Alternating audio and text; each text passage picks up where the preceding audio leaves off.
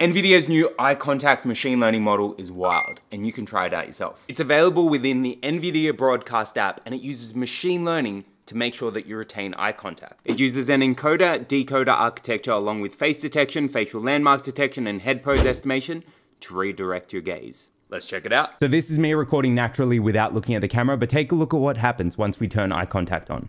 Instantaneously, eye contact begins detecting where my eyes are and starts moving it to make it look as though I am looking at the camera pretty consistently. All I have to do is switch it on, and it automatically redirects my gaze.